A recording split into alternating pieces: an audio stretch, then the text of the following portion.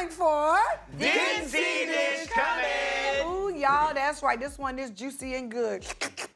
I do. Videography shared this video where one potential groom was ready to marry his beautiful bride-to-be.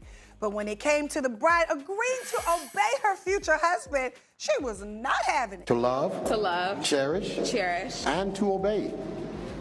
Okay? We didn't talk about that one in counseling. We did talk about that in counseling.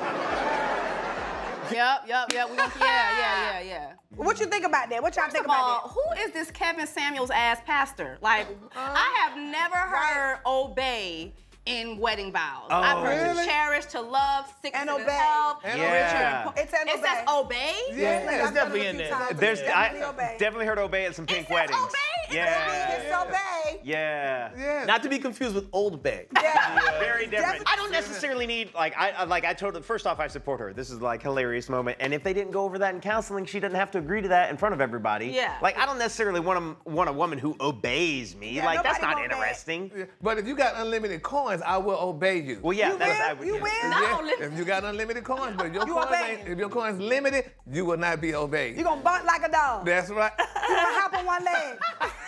Tamar, were you obedient in your marriage? No, baby. Figure it out. Hey, don't forget to hit us up on social media. We're on all these platforms at Dish Nation. We'll see you there.